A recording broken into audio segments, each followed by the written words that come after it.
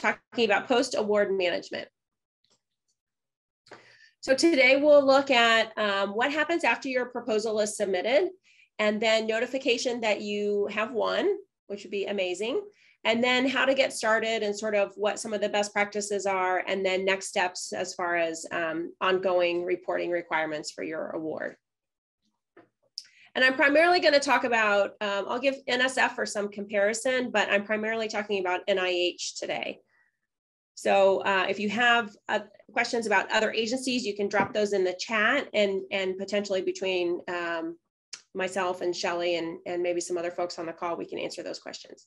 So you submit your proposal. Now what happens?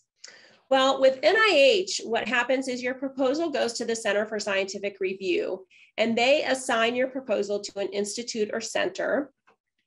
There is a form that allows you to request what institute and center you want, but if you don't request one, then they assign one for you. They also assign your proposal to a study section, which is separate than the institute and center. And then your proposal goes through the peer review process.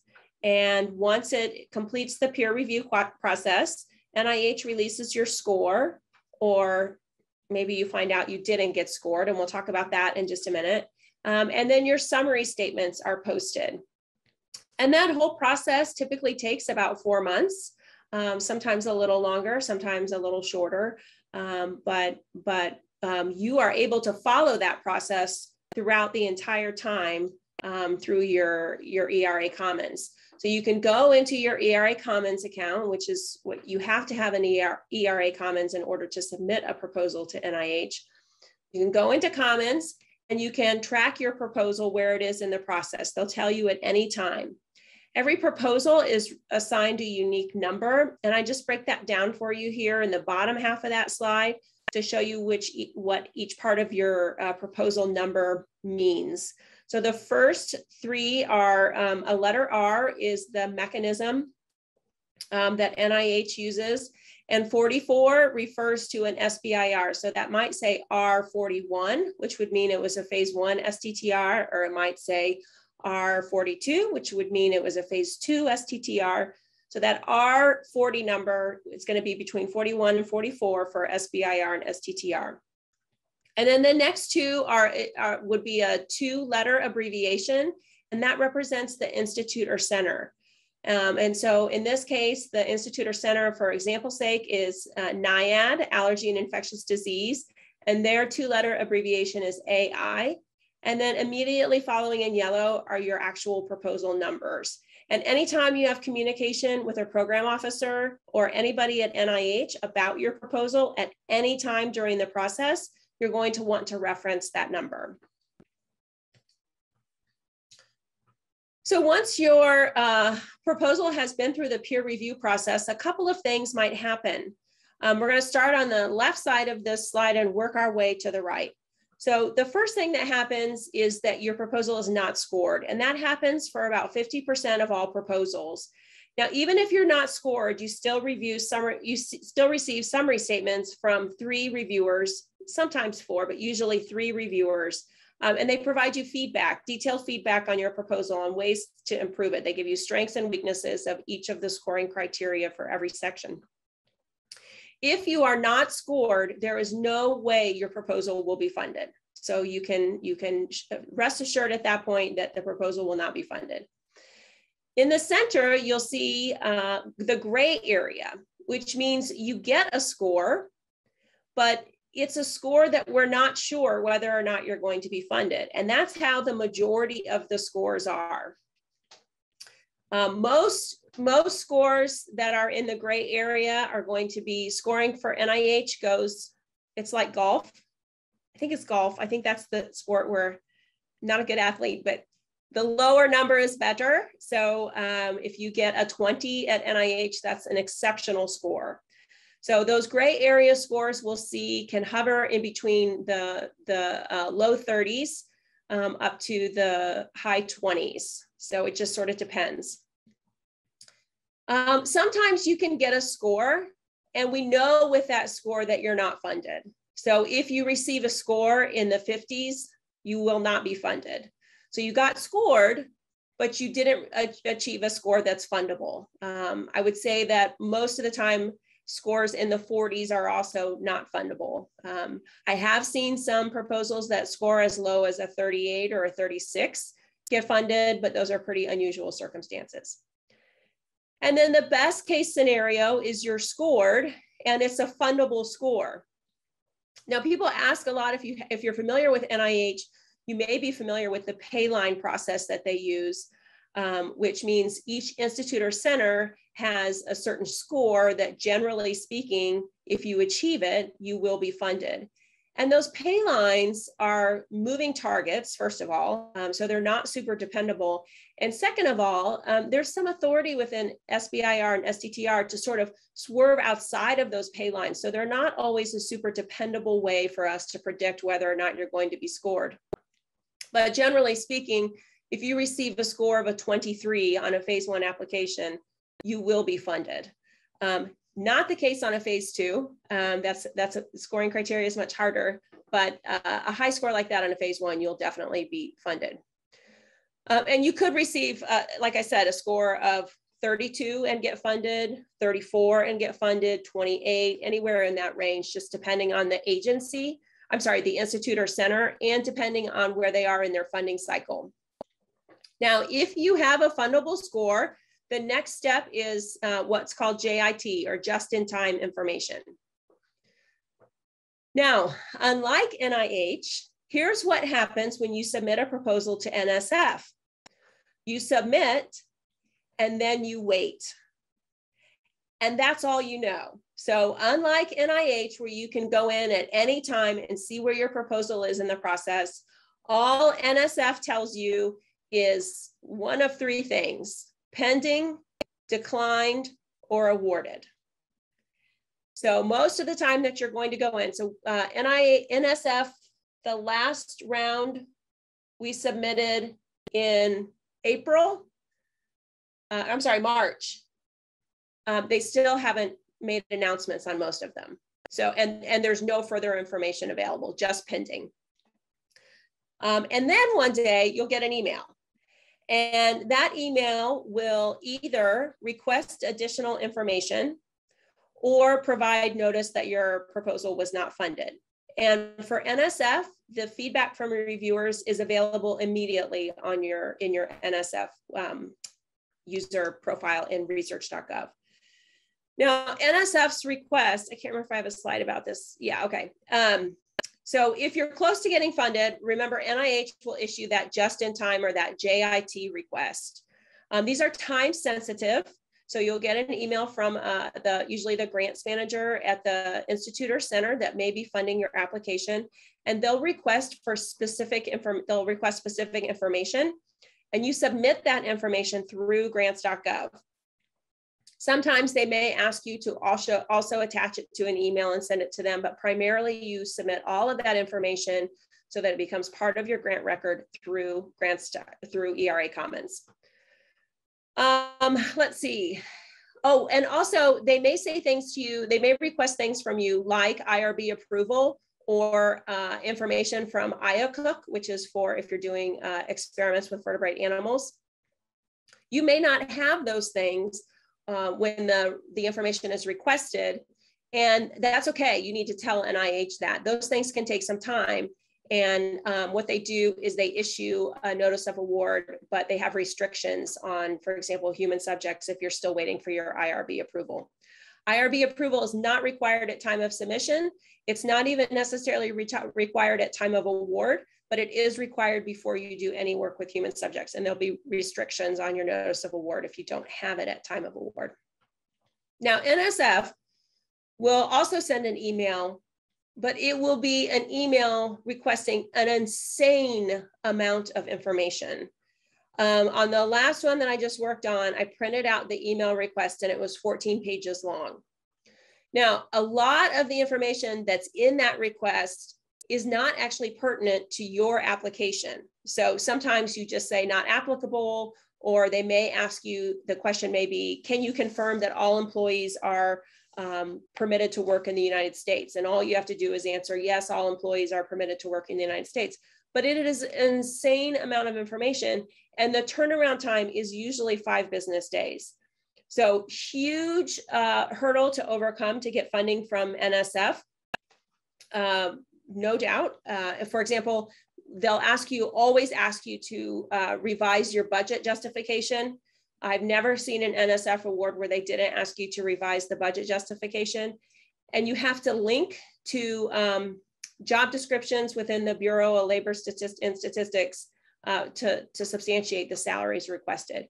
So an insane amount of information from NSF. So other things to expect in those requests. For both NIH and NSF, they will request documents related to other support. Now, NSF will ask you, has anything changed since you submitted? And if it hasn't, you can just say, nothing has changed, everything's the same. But we don't submit other support with NIH proposals. And so if you have JIT, one of the first things they're going to want is other support, which is simply a listing of the other obligations that everybody on your project already has. There's something called an SBIR STTR funding agreement. That's standard across all agencies in the program. So you can Google that and get that document and review it in advance. It's pretty clear cut and standard. Typically they ask for a copy of the company's W-9. They both typically ask for proof of active SAM status, which I simply log into SAM, take a screenshot of the active status, and then put that in a Word document. Sometimes they will ask for, if a fair amount of time has passed from the time you submitted the proposal to award, they may ask for letters confirming people are still engaged and involved in the project.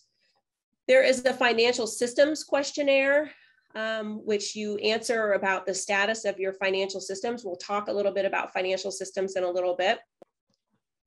All kinds of, depending on the institute or center. For example, if you receive an award from NCI Cancer, they have an incredibly high threshold for business operations prior to award.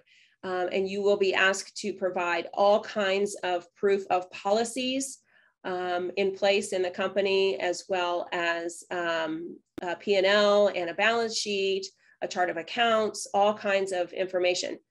Not necessarily the case when you get an award from National Eye Institute. So it just sort of depends on who you're getting an award from. One really important thing is signed lease agreements. They'll frequently ask for that no matter who the agency is or what institute or center.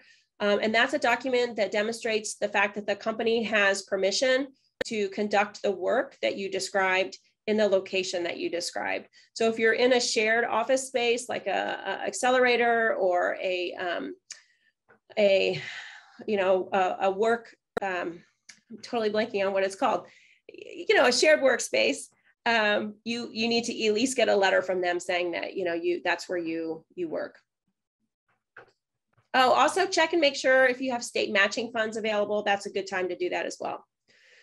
Hey, Kris, okay, so now, yes. Somebody was wondering if you could briefly comment on how that works for DOE proposals. Oh, shoot. On the review process? I think so. The question was general. I don't have a lot of experience in DOE. Do you, Shelley? No, unfortunately, that's not one I do a lot either. Yeah. DOE is a really interesting agency. I think there are a handful of people that work in DOE a lot. And then the rest of us don't really work in it.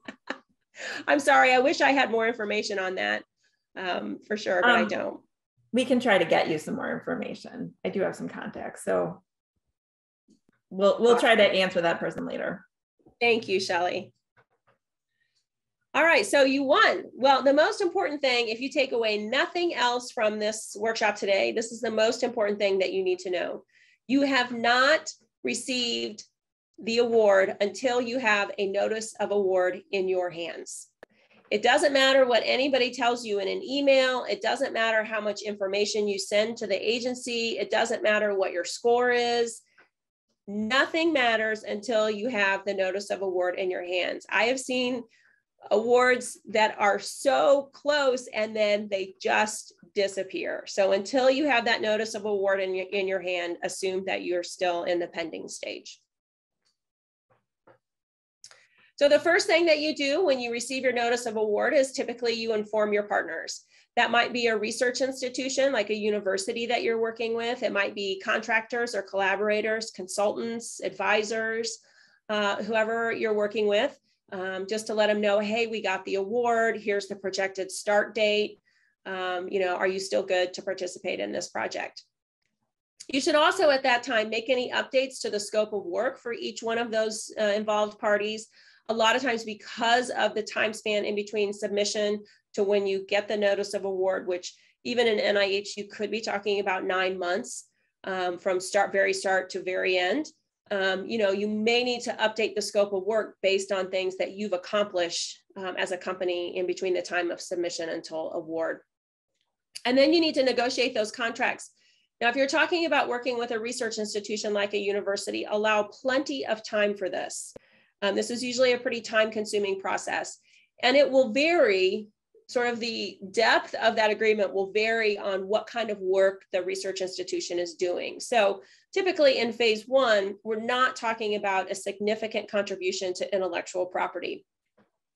In phase 2, there may be a pretty significant contribution to intellectual property, and that's going to have to be negotiated a little bit in more detail for the agreement. One example is in phase 1, it's not uncommon for the company to develop a product and then carry it over to a university tests it with 15 people and provides a report back to the company. No intellectual property exchange there, so the agreement is typically pretty standard. But it does take time. And it'll also vary depending on the institution, whether they want you to bring a draft to them or whether they have a standard draft to bring to you. Either way is fine. NIH does have a standard agreement available on their website. It's kind of overkill for a phase 1 without the involvement of intellectual property, but it's a good place to start. If they send you a document, I would highly recommend investing in an attorney to review that for you. Again, because intellectual property is such a sensitive issue, you want to protect yourself going into an agreement with the university. And just like everybody else in an agreement, the university will always be looking out for their best interest. It's really important to understand the invoicing cycles that universities are going to implement. Sometimes that's quarterly, sometimes it's monthly. And the reason that's important because when you look at your funding, it's super easy, just depending on how good you are with money in general in life. If you look at the account and you're like, oh my gosh, we still have $126,000 in there, but you forgot that the university hasn't invoiced you for any of the money yet. And then at the end of the project, they send you an invoice for $126,000, you could be in trouble. So just understand that and plan appropriately. And then again, you need to establish those IP agreements up front. If your research involves human subjects, the company must file for an FWA number. This is done online, super easy, but you cannot use the research institutions. The company must have their own FWA number. And then if you are doing research with human subjects, of course, you have to have IRB approval documentation. And if you're working with a research institution and you're using their IRB, that's totally fine. But once it's approved, request a copy of the approval for your records. Anybody on your staff who's involved with human subjects research needs to have certification in provide a certification for that you've been through training on research with human subjects. Super easy. I think there may even be a free class. I'm not 100% sure. I haven't done it for a few years, but there may be a free class. NIH used to have a free class and then they switched to this platform, or sometimes the university will allow you to tap into theirs and take it. But even if the company is not conducting the human research themselves, if you're the principal investigator and you're going to have interactions with the human subjects or the human subject site, you need to have that certification. Super easy, like 10 hours or something, or not even 10 hours, maybe 5 hours online. Let's see. NIH, as I mentioned earlier, may issue the notice of award with restrictions until your IRB has been approved. So I have a I'm working on a phase 2 that was funded in 2018. Maybe it was funded in 19. The project is really behind, and it's a multi-site clinical trial, and we just received IRB approval in May. So, and that's because we didn't need it yet, but just to show you, like, they issued our notice of award a long time ago, but once we received IRB approval, they reissued the notice of award, releasing that hold on human subjects. If your research involves animals, you need an assurances number from OLAW. Again, if you're doing at the research institution, in this instance, you can use the research institution's OLAW number, but they will provide the notice of award and have restrictions on it if you don't have that completed yet. Okay, for business operations, here are some things that you can expect. And it will depend, as I mentioned earlier, on institute or center and even agency, but even within NIH, definitely huge variation among institutes and centers. You may be expected to have written policies on file. Those include a conflict of interest policy. NCI has a list and includes a credit card policy, a travel policy. These are, kind of standard policies for your company. The good news is with the internet, it's pretty easy to sort of Google these and come up with a standard template for these policies. I know it seems silly if you're talking about a company of one or maybe even two, but these are just, the idea here is that you sort of instill good business practices from the very beginning. You need to implement a qualified bookkeeping system, and different agencies sort of have different definitions of what qualified means. Generally speaking, it allows you to keep a chart of accounts. QuickBooks does qualify.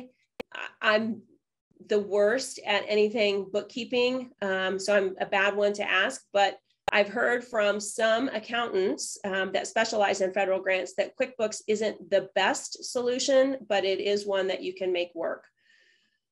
Again, you have to establish that chart of accounts. NIH has a sample available on their website. If you don't have your own chart of accounts, QuickBooks also has a chart of accounts that you can use. You need to establish a timekeeping system.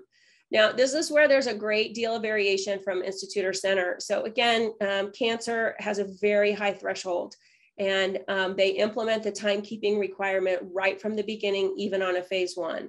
Most other agencies only become concerned with timekeeping really in phase 2 when you open yourself to an audit. Anybody that receives more than $750,000 a year in direct costs from the federal government is subject to an audit.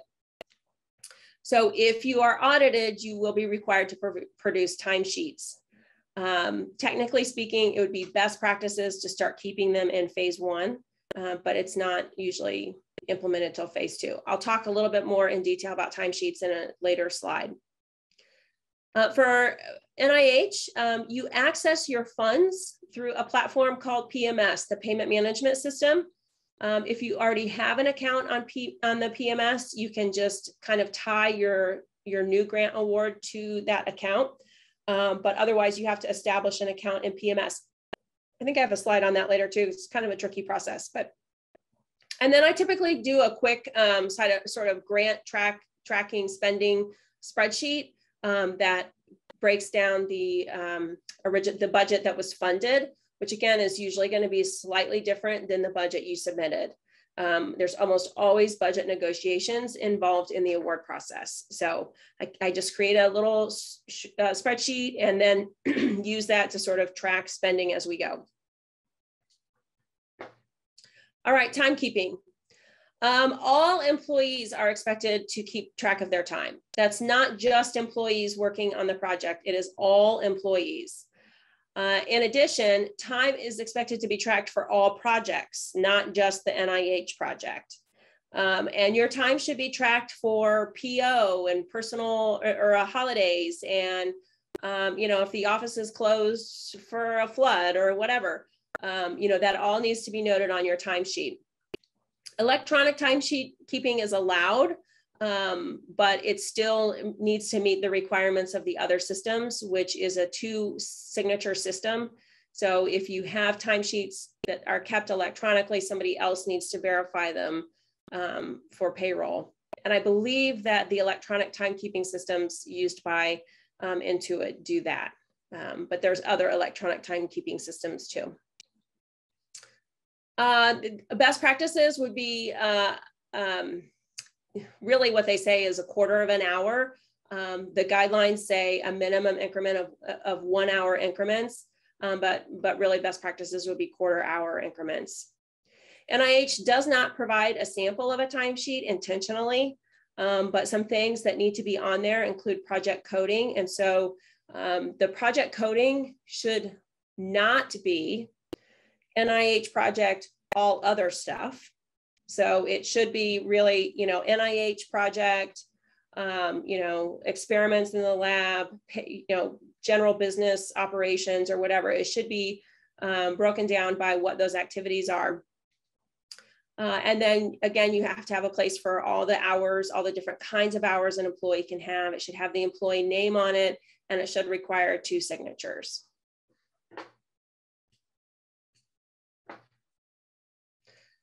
Okay, setting up the payment management system. This can really be challenging. Not at all user-friendly. Although it's really interesting. I have a client who does their own work in the payment management system, and she has one interface. And when I log into the payment management system, I have the old school interface.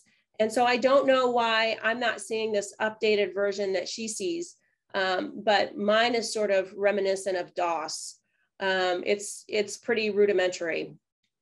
And in order to get the account established, obviously we're talking about really sensitive stuff here.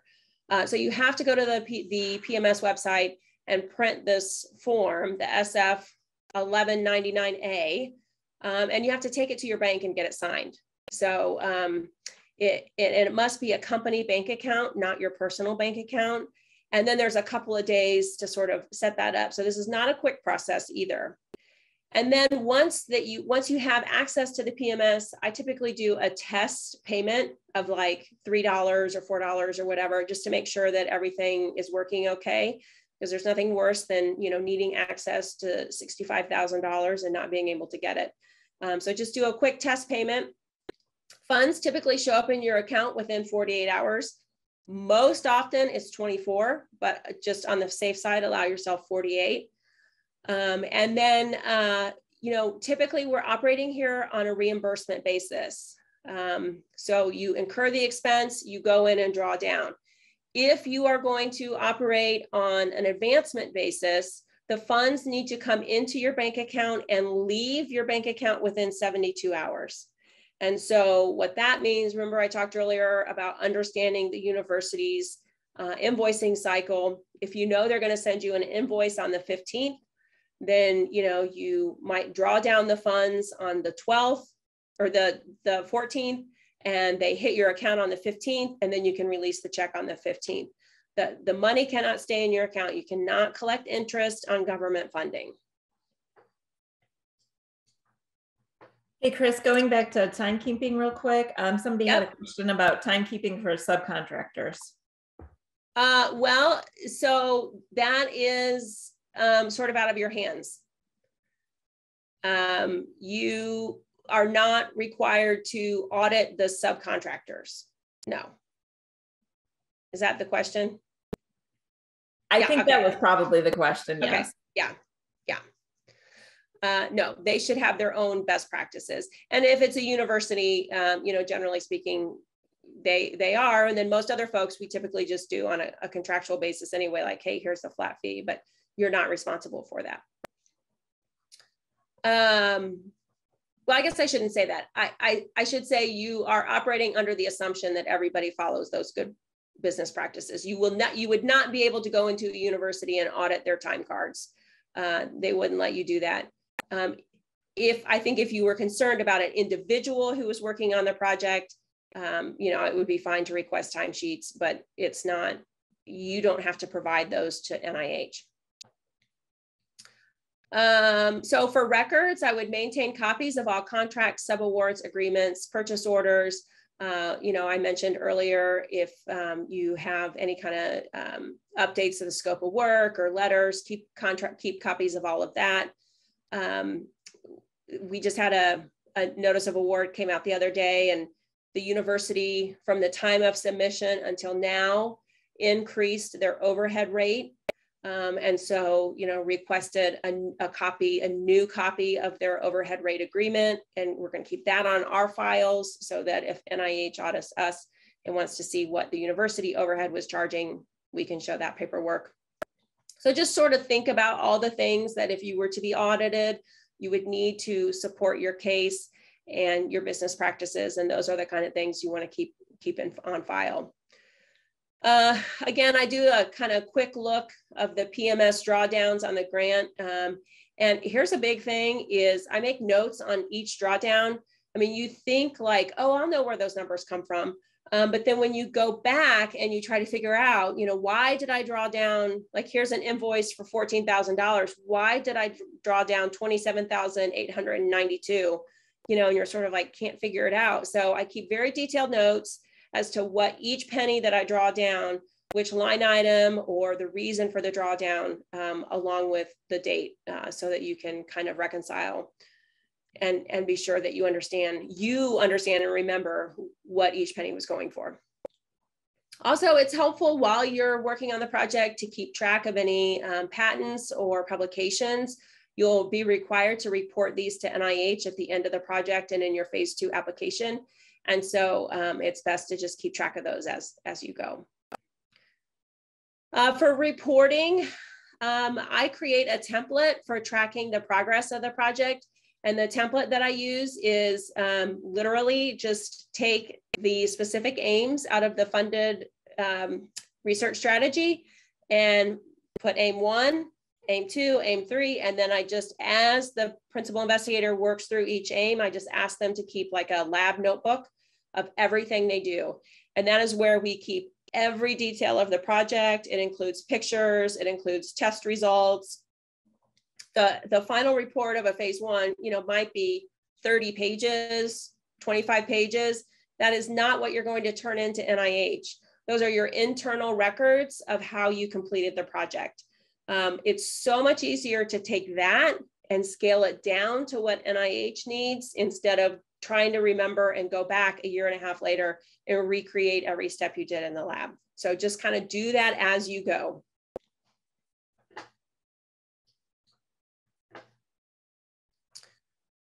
For the PMS, the payment management system, you are required to file quarterly reports.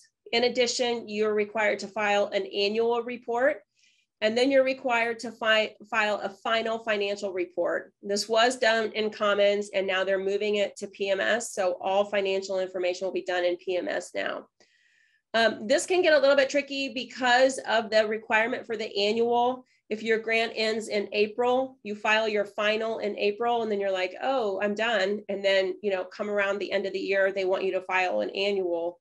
Well, it's because within that calendar, you're still within that calendar year and you have to file that annual. So once the grant is closed out, then you can assume that the PMS, you're done filing reports. I would keep your PMS account active if you think you're going to apply for more grants, even once the project is closed. And you just need to do that by kind of logging in every once in a while. They'll send you emails saying your account is about to expire, log in. It's just as hard to get it reopened as it was to initially get it activated. So it's worth it to just kind of keep it open.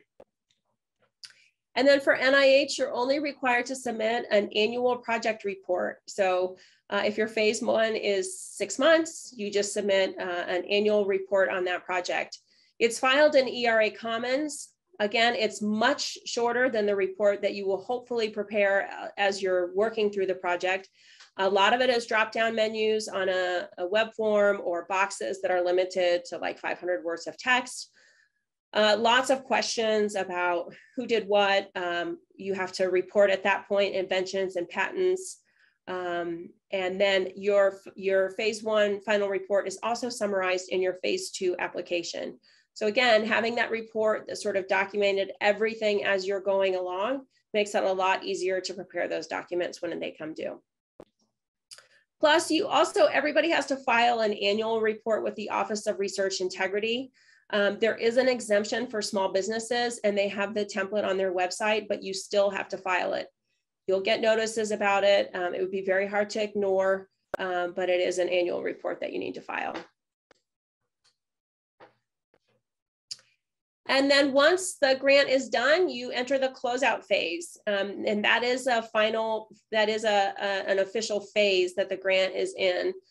So you file the final report via ERA Commons, you file that final PMS, and then eventually NIH will send you a closeout letter, and keep that for your files. That way, if there's, I just had a USDA grant that was like 4 years old. Somebody sent them an email saying, you never filed this report. And we emailed them and they're like, oh, sorry, the system was nuts. You know, they had some kind of internal technology blurb, which was great, but we knew because we had records that the report was filed and they had a closeout letter. So just keep that on hand in your records. All right, any questions? Tried to leave more time for questions this time. Hang on, here there's a question just coming in. Let me scroll back. At the NSF, the sequence of decisions for the STT award goes like NSF program director's recommendation, then division director, action recommendation, officer. Oh, is this just information? Then officer of the Division of Grants and Agreements, issuing an official notification award after administration review. For, they're looking for comment on the scenario, but they have, for our startup, step 1 above is incomplete. However, steps 2 and 3 have been postponed till after a certain date, when the new fiscal year starts at NSF. And they're asking if you could comment on this scenario. Well, not on that specific scenario because I don't know all the details, but I can tell you that people make all the funding decisions, obviously, ultimately. And so it is not uncommon to have a cog in the wheel who is sitting on your paperwork. And, you know, sometimes that's a delicate balance between bothering that, I don't want to say bothering, but checking in with that person, you know, and sort of trying to bite your tongue and wait a little bit. Most of the time I try to remember, you know, that these people are incredibly busy. And NSF, I do not know what in the world has been going on at NSF. The only thing I can think of is that they must have just been overwhelmed. They had a special call for COVID. And I think it was like, they withdrew it. I mean, I think it just must have been total inundation. And I think they're still digging out of it. I mean, proposals submitted in March or April, and we still know nothing. Nothing. NSF is very behind what they normally are. Yeah. It's incredible. So I think they're not in the best place. I've seen that with NIH as well, where it will be a grant administrator who's sitting on paperwork. And so sometimes in that instance, it sort of depends on who's sending you these emails. An email to the grant administrator, copying the program officer, just saying like, hey, I want to check in on where we are on this process. And then you might be surprised and very quickly get, you know, oh, yes, we're getting ready to issue the notice of award, or people can hold up your awards for sure. And I think it's just a really precarious position to be in where you're sort of tiptoeing around. And I think there are some notorious paper hoarders at NSF. A couple years ago, they cleaned out many of the old people. I'll tell you a funny story. We had a client who was trying to get a notice of award, and this particular program officer who had been around forever, they were exchanging emails back and forth, and they were very frustrated. And I responded to their email that he's just dead wood. And he was accidentally on that email. and and responded and said, well, I'm sorry you think I'm dead wood, or whatever. He fortunately subsequently retired, but he literally was holding up the entire process. So it happens.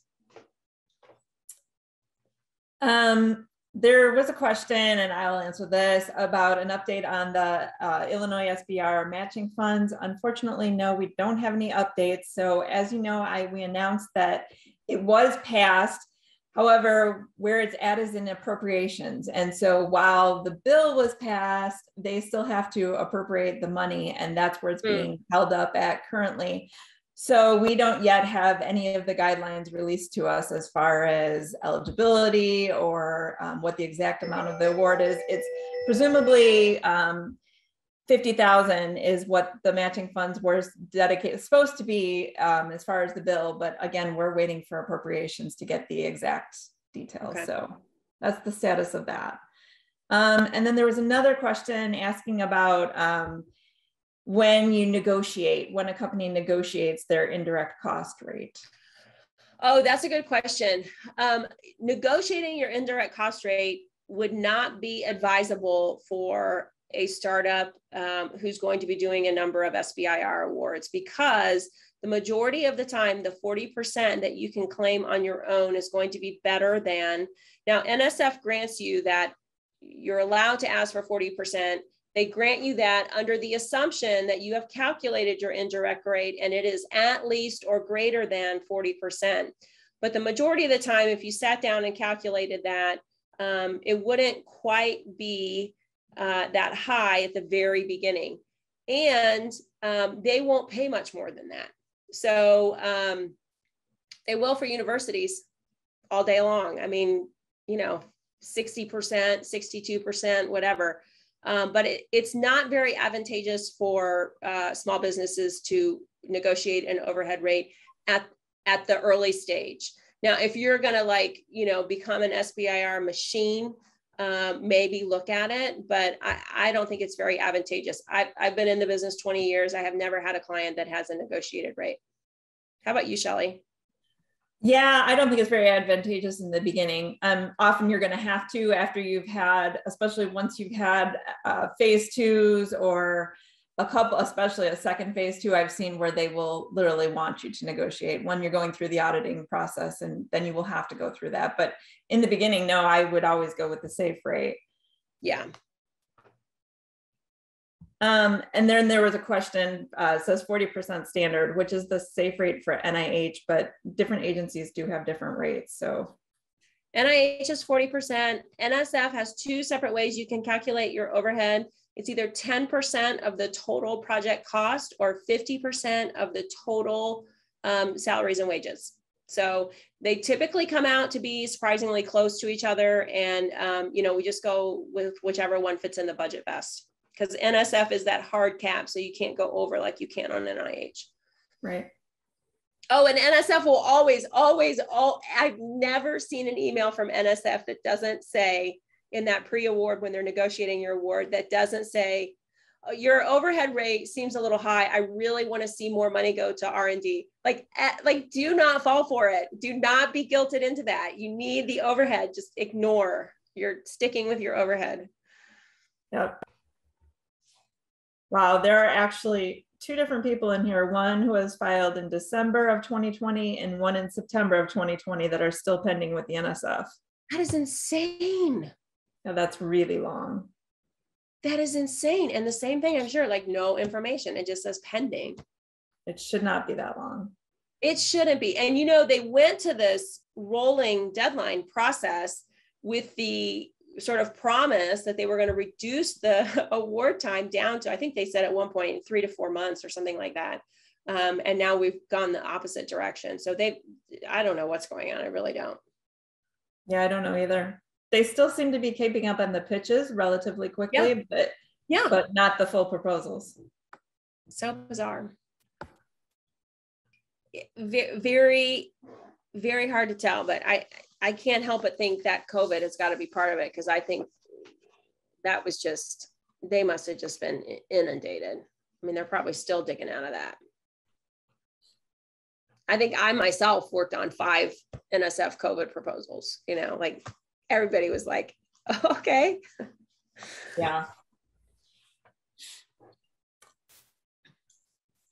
If there are no other questions, then we'll wrap this up. We will have the recording available soon that I will send out of this webinar to everybody who is registered. And like I said, I will put information about upcoming SBIR 101s. We do them every 4th Wednesday. And I put into the chat, if you are interested in one-on-one help with your proposal, please go to the Illinois Fast Center website or to the link that I gave you and fill out the form, and we will be happy to help you with your proposals.